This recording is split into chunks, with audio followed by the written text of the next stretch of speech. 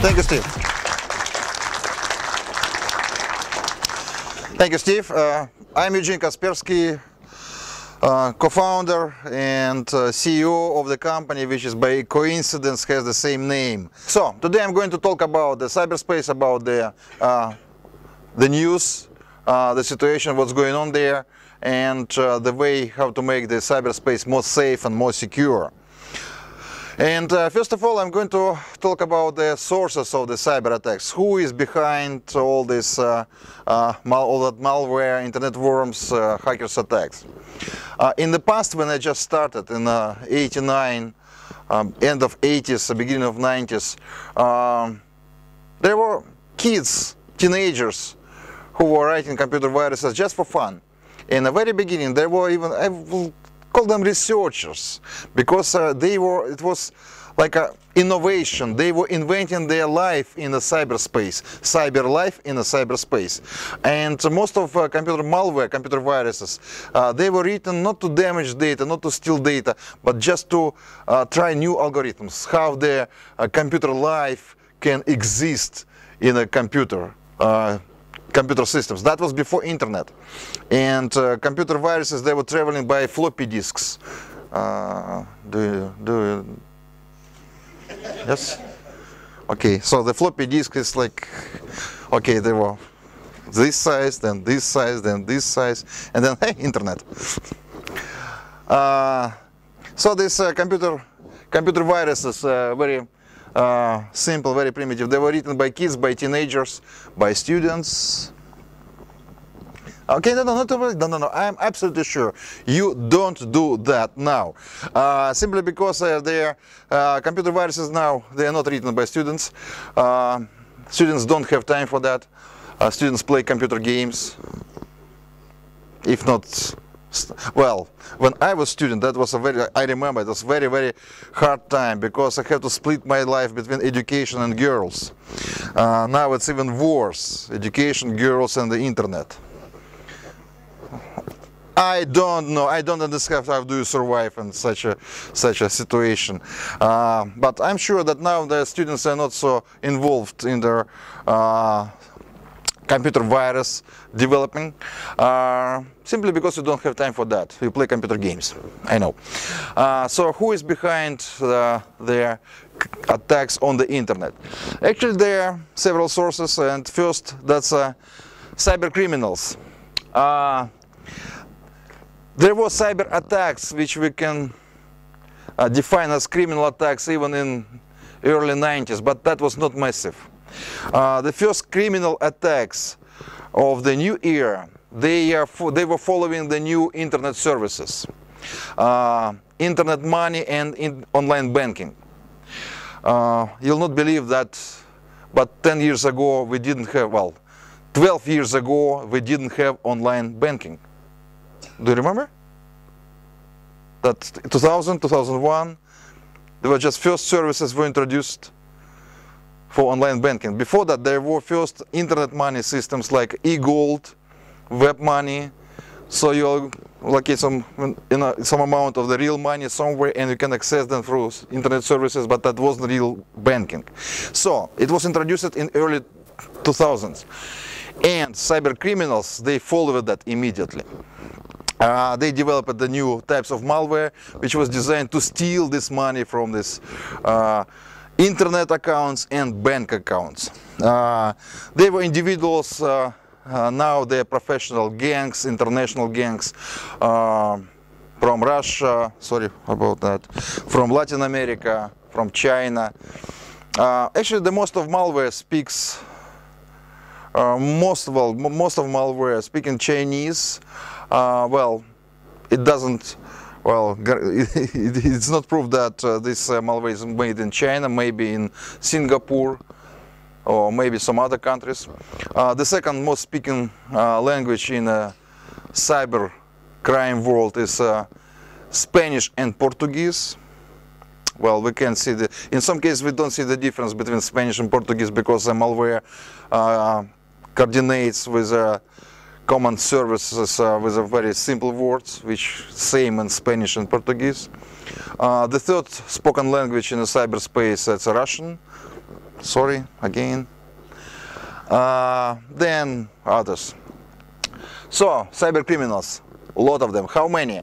Once we made the research, how many sources of attack we see in the cyberspace, and we counted that from 1,500 to maybe 3,000 sources. And the gangs, they have some gangs have 10 people, some have 20. Once we had a report from Brazil. There was a cyber gang arrested 80 people in the gang, all arrested. So maybe up to 100,000 people, active cyber criminals, developing malware and attack the victims in the cyberspace, in the internet and in mobile networks. Next, hacktivists, anonymous groups which have a little bit different motivation, but I'm going to talk about motivation later. So these guys, they think they're not criminals. Unfortunately, they are, because they violate the criminal code. So technically they're criminals as well, but they are working for the idea, not for money.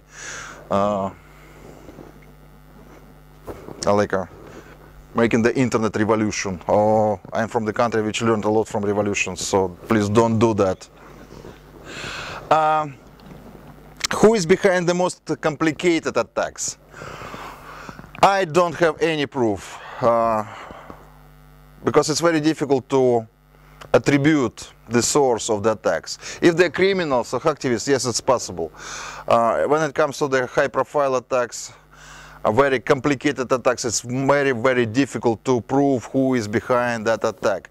But I'm pretty sure there are government agencies and, well, government-sponsored attacks as well, because some of these attacks, they are very complicated, and it's not just a traditional criminal malware which is made by a couple of guys, maybe by one individual, and it's, well, I see it like a couple of days of software engineering or maybe 1 week, and that's enough. The criminal malware is done.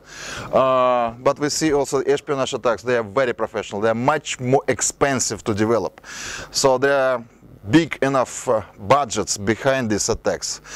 Maybe millions, maybe 10 million pounds to just to develop this software, to upgrade it, to distribute it and support. So that's very expensive attacks, and definitely cyber criminals, they don't have such a budgets to develop these attacks. So I'm pretty sure the government agencies and many countries already confirmed that they have their military cyber divisions. That's United States, many countries in Europe, including the UK, China, Korea, Japan, India, well, and terrorists. At the moment, I don't have any incidents which we can prove which is done by traditional terrorists. We have no data about these attacks, but I'm afraid it will happen. Some attacks, they are very, very close to the term cyber terrorism. I'm afraid we are almost there, or even halfway there, in a terrorist attacks against critical infrastructure.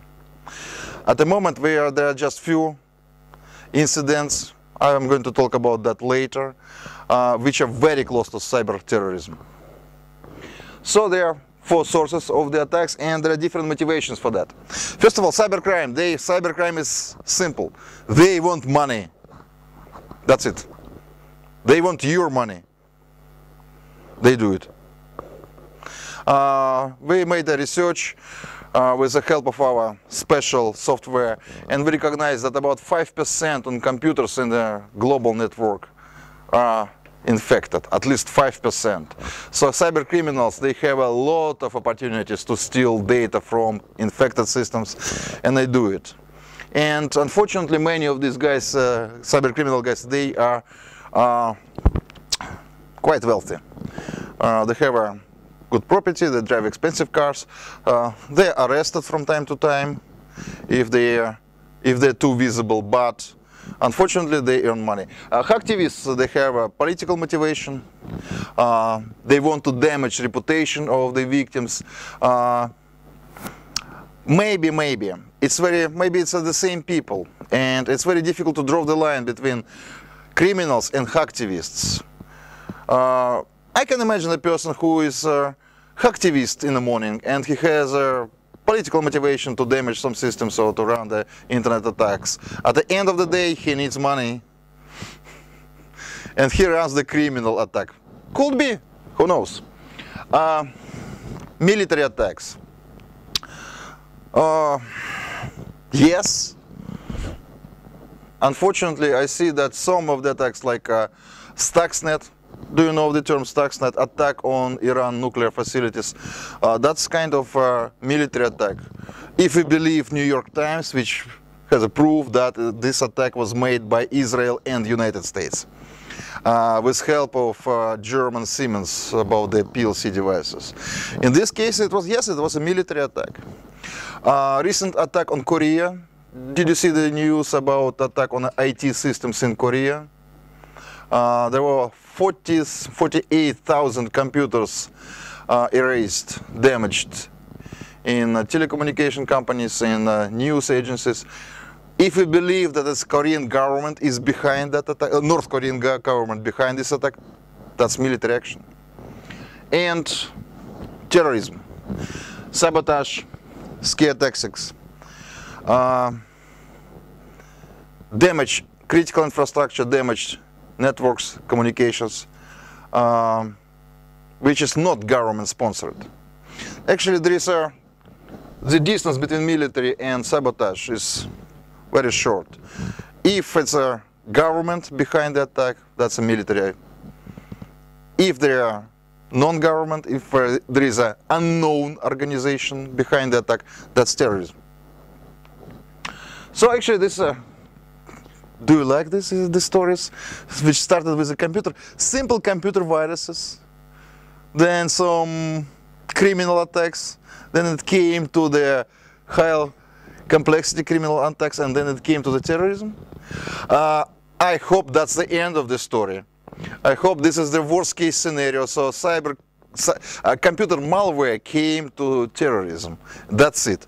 I'm pretty sure there is no more opportunity for cyber malware to be named in the worst definitions. Okay, so few examples of the malware which was designed for high-profile espionage and cyber sabotage.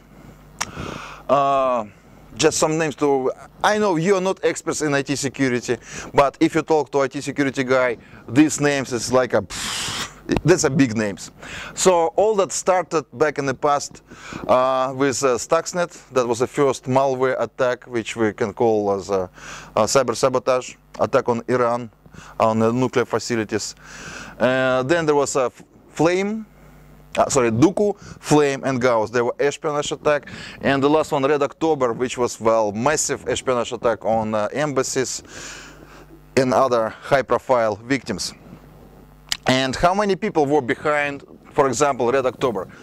I think it's about 30-50 people, because there are a lot of manual work done there.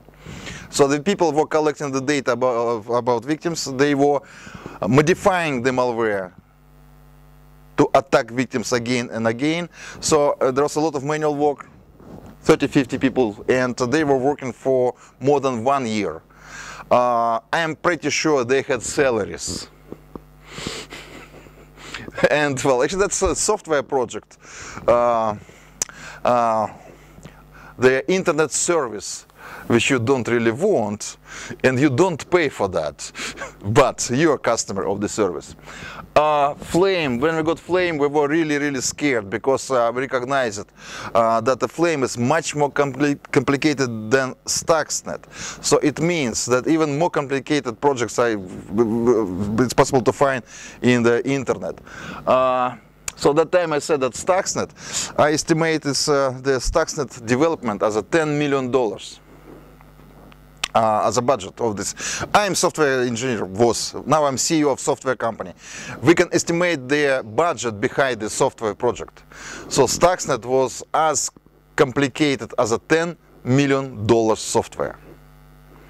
So when I saw Flame, and we recognized that there are several versions of Flame, I said maybe $100 million behind the project. So that's pretty, I'm 100% sure that's not cybercrime behind these attacks. Okay, so what's the difference between these types of the attacks, which we can call as almost military attacks, or cyber-espionage and cyber-sabotage attacks, and the traditional weapons, traditional espionage attacks? And I have this ABC of cyber weapons and cyber tools. And first of all, in cyberspace, attribution is very, very, very complicated. If we're talking about cybercrime, it's possible to trace these guys, because the cyber criminals, crime is a day-by-day business for them. So almost every day they attack a new victim. Almost every day they release a new malware to the internet. Every day they collect some data from the internet, so it's possible step by step to get more close to the bad guys, surround them, and prove that they are source of this criminal attack. And actually the cyber police and in the future Interpol is going to do exactly the same. It's possible to do. In case of military attack or high profile espionage attack, it's very difficult to prove, because they just send a missile. That's it. The missile was sent, and forget about finding the source of the attack in the internet. Who did it? Somebody maybe in Heathrow Airport, having free Wi-Fi, without internet passport, without identifying himself or herself. So in the cyberspace, attribution is very tricky, and the side effect of that, it's very possible to point a finger to the wrong source. If, say, Japan is victim of the Chinese-speaking malware, is it proof that it's military operation from China? Ask Japanese guys if they're victims of the serious attack. They will say China.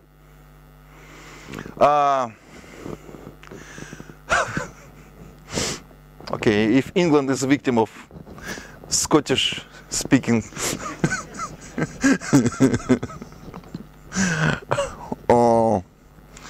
talking about terrorists after the football match, which some football hooligans are not happy.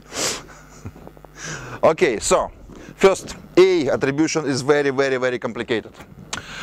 B, when a cyber weapon is released, it's possible to be a victim of the very similar malware. It's a boomerang effect. Computer viruses, they are viruses. They can infect you in return. If we believe, well, maybe that's true, that Stuxnet was developed by United States and Israel. Do you know how many victims were infected by Stuxnet on the territory of United States and Israel? I don't know, but many. And last year, Chevron, it's a huge oil and gas company in the United States, they confirmed that they were badly infected by Stuxnet. So the cyber weapon, when it's sent, it can get back as a boomerang. Third, collateral damage. Unfortunately, the cyber weapon, which is designed to damage some industrial environment, if it has a mistake, cyber weapon, it's a cyber weapon. It's a software. Software has bugs, you know, mistakes. And what about the attack, which is not able to recognize exact target? What about attack, I don't know, on the power plant, which will hit similar power plants? Because the power plants, they're made on the different projects, but they're similar projects as well. So some power plants, they look similar, transportation system, etc., etc., etc. I'm afraid about collateral damage. There is somewhere military conflict far, far, far away from you. Somewhere Argentina against UK. And Latin America is a random victim of the cyber attack sent by... Okay, I'm not talking about politics. D. Unfortunately, it's not possible to protect. Unfortunately, there are systems which manage the critical infrastructure, the power, telecommunication, transportation, healthcare. They are built on insecure operating systems like Microsoft Windows, Unix, Linux. They're insecure. Mac is non-secure as well, but as far as I know, this industrial systems, they don't use Mac. There are not so many Mac engineers. That's why there are not so many Mac malware, because cyber criminals, they're humans too. They don't know how to develop software for Mac. So unfortunately, the systems which are managing our world, they are everywhere. They're designed on the top of non-secure operating systems. Applications are non-secure as well. Unfortunately, as Stuxnet is a proof of that. It's possible to infect even systems which are disconnected from the internet and to damage them. And, well, I'm going to talk a little bit about protection, but at the moment, right now, there is no protection against such attacks. And last, I don't want to say that it's easy to develop cyber weapon, but it's software. It's much easier than traditional military tools. Stuxnet, Gauss, Flame, other systems. To develop such attack, it's much cheaper, much less expensive than to develop cruise missile or nuclear submarine or military jet. Much more easy, because they're just engineers which need time, information, computers, access to the internet. Well, it's expensive. It's expensive, but much less expensive than traditional weapons. So A, B, C, D, E. Unfortunately, I'm afraid many countries around the world, and even non-government organizations and maybe terrorists, they're able to learn, they're able to copy, they're able to create, or if they don't have engineers, they can employ engineers from other countries. And software is software. You can build a system which only part of that is a warhead. The rest doesn't look like a weapon. So the engineers, they will even don't understand that they're developing cyber weapon. And only one person, or maybe some people, will know that they are assembling the internet, the cyber missile from these components. So that's why when I'm talking about cyber weapons, all the time say maybe it's one of the most dangerous innovations of this century. Okay, what's next? Critical targets. 3 different scenarios. That's a worst case scenarios. I'm a security guy and I'm working with IT security for almost 25 years. Of course, I became paranoid. And as many security guys, I have 2 halves of in my brain, left and right. I don't know which is which when I'm thinking about security, but one half of my mind is thinking about attacks, designing the worst case scenarios, and another half is thinking about protection, as many security people do. So they are thinking both ways, how to attack and how to protect. So to my mind, there are 3 worst case scenarios. First of all, it's attack on industrial systems like a Stuxnet, and like actually the internet worms in 2003 did. Do you remember do you remember blackout in New York in 2003? Do you? Do you know the reason of this blackout? No. Well, I have time for one more story. So, in 2003, in August, there was an epidemic of a blaster worm. The worm which has infected millions of the computers everywhere in the globe within a very short period of time, some hours. And there was a huge epidemic in the internet. Same time when the worm came to his top, to the peaks of the infection, there was a blackout in New York, in Toronto, in other East Coast cities. That was in August 2003. And same day, I had a call from a Russian journalist, and he asked me, hey, Eugene, what do you think about that? Maybe there is some connection between the virus epidemic and a blackout in the United States and New York. I said, no possible. Because I'm sure that the internet, the computer systems which manage the power grid in the United States, they are not connected to the internet.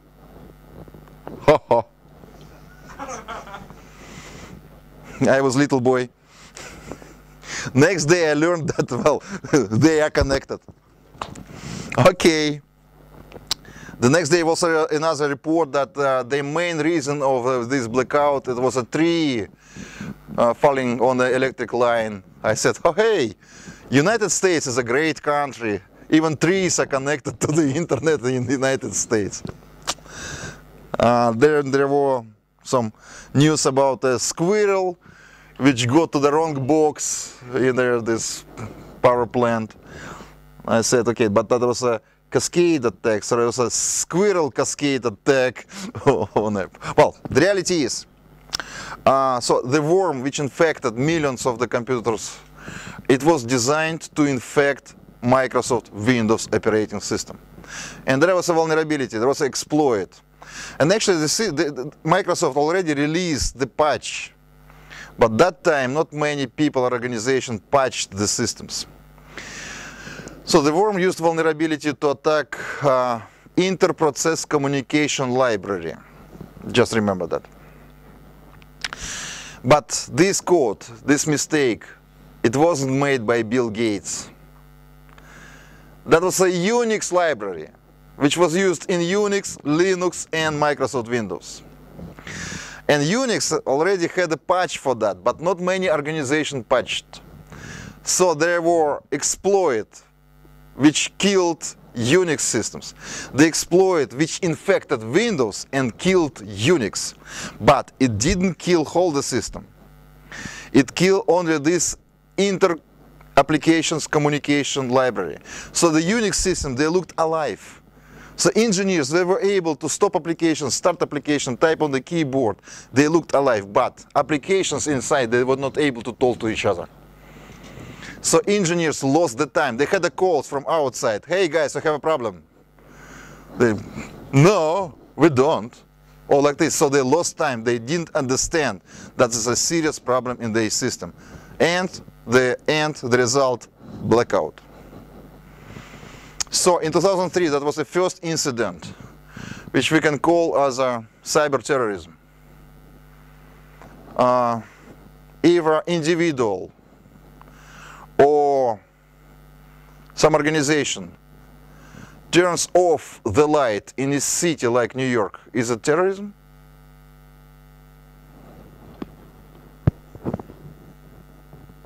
Si, senores? So, the next one was military attack on their industrial system, the nuclear system in Iran. Okay, so first, attack on industrial system. Second, attack on the critical IT infrastructure. It's not on the mechanical stuff, it's just IT systems. But IT systems, they are extremely important in many operations. Attack on Saudi Aramco, the main oil contractor to United States, in August last year. 30,000 computers were wiped. And it wasn't a big damage on the hardware. It wasn't a damage on the oil production, on the tubes, but the company was paralyzed for 2 weeks. January this year, I had on a forum on the panel, sorry, that was a meeting with gas and oil companies, and there was the president and CEO of Aramco was there, and he said that he commented this incident. He said, "We don't understand how much we depend on IT until the catastrophe." And the catastrophe is like a body with no oxygen in the blood. So the company was virtually paralyzed for 2 weeks. The oil production was in place. They did it. The ships were coming. The barrels were not counted. They didn't know where to send it. They didn't know what to do with that. The company was paralyzed. It was like a body with no oxygen in the blood. Recently there was an attack on Korean companies as well. I still don't have enough of data, of details to talk about that, but that was very bad as well. And the third type of attack, attacks on the telecommunications. DDoS attack on Estonia in 2007, then the whole country was disconnected from the internet. And actually it wasn't just your favorite social network is offline, no. They also affected, for example, financial system and many other systems which they use internet to communicate to the external services, to the abroad services. But it's not only attacks on the internet. I'm expecting to see attacks on the mobile networks. We didn't have it yet, but I'm afraid it will happen. Also, it's possible to attack the dedicated networks, industrial networks like some financial networks or enterprise networks in some multinational organizations. So there are 3 worst case scenarios: attack on a SCADA, on industrial systems, critical IT infrastructure, and telecommunications. So how typically it happens?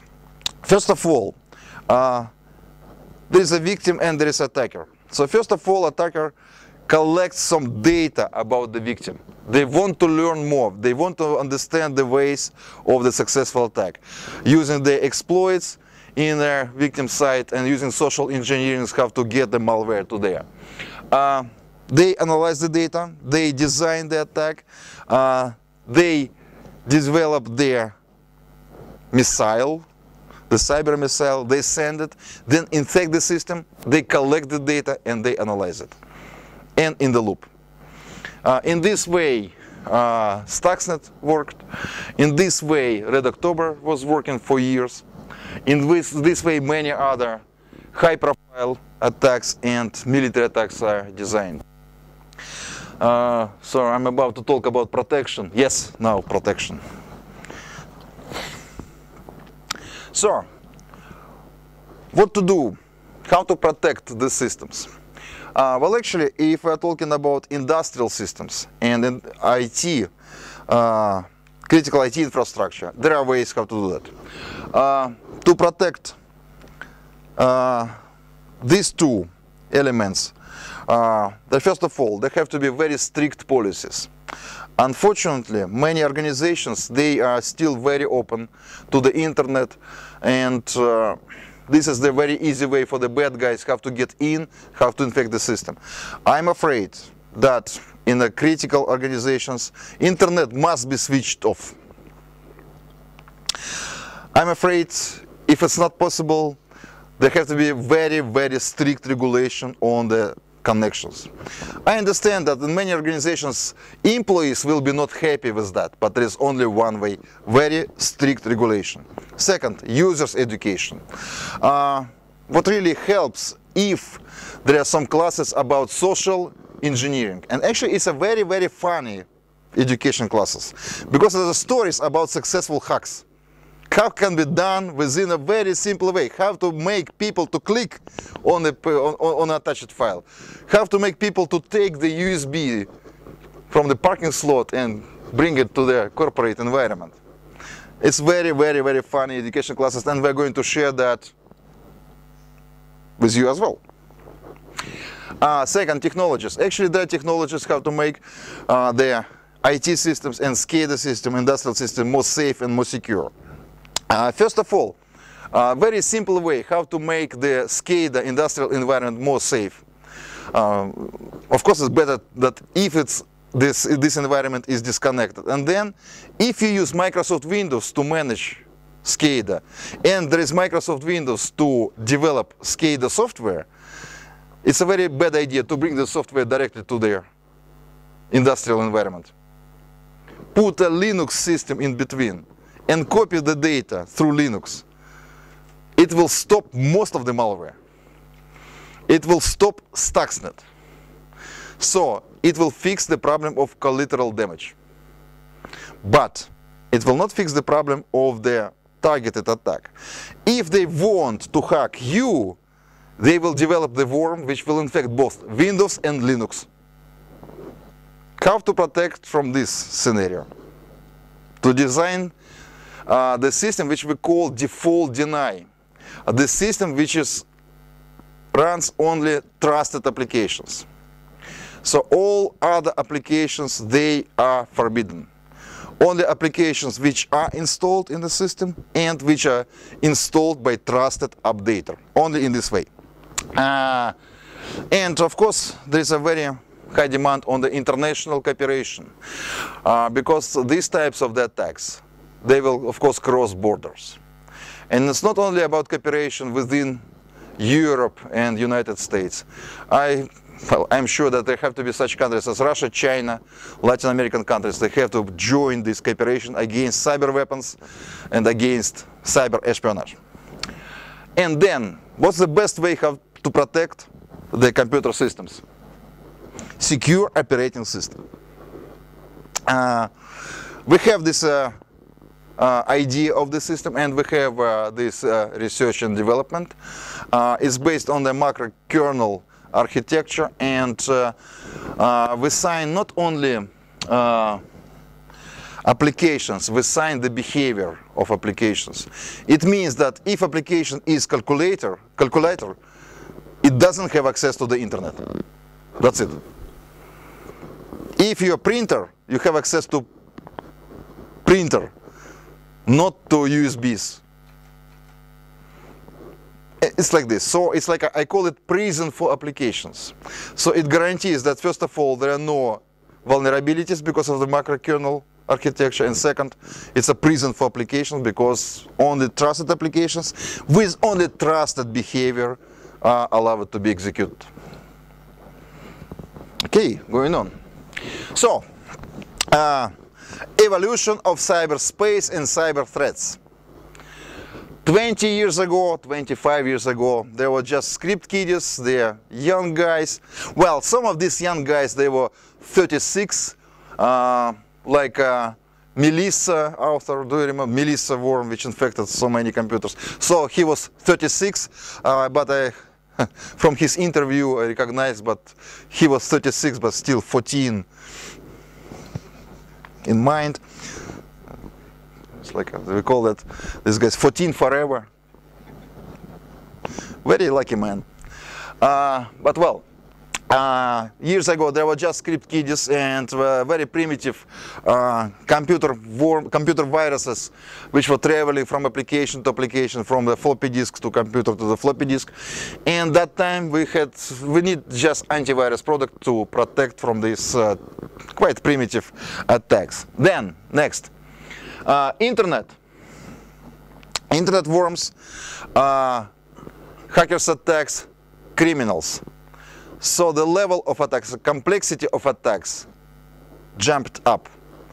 And there is a need of the internet security suites, of extra levels of protection, and not only at endpoint, but also at gateways and at ISPs, internet providers. Now we are facing the attacks on the critical infrastructure. Criminals are still there. Plus to that, very complicated and high-profile espionage attacks and cyber-sabotage, military attacks. So now there is a very high demand on extra solutions, the solutions of this era, the era of cyber weapons and cyber wars. So, first of all, we need and we have and we use technologies how to detect massive criminal attacks. we need the technologies, we have some ideas and we have some technology, but still the solution is not ready. How to protect from the targeted attack, the high profile, high complexity espionage attacks. And we need to protect this world from any types of the attacks, including cyber weapons, including cyber sabotage attacks on the IT infrastructure, on the critical industrial systems and telecommunications. Actually, the job of IT security is getting more and more complicated. That's a bad news. The good news, IT security engineers, they are paid better and better and better. And the bad news personally to me, I pay.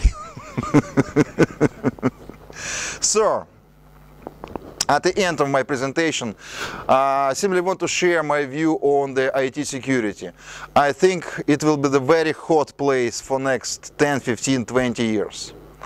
There is not enough of IT security experts.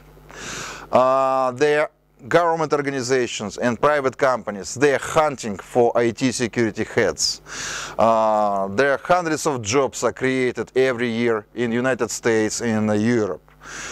So if you are in the IT security stream, you have a safe future. Thank you so much. And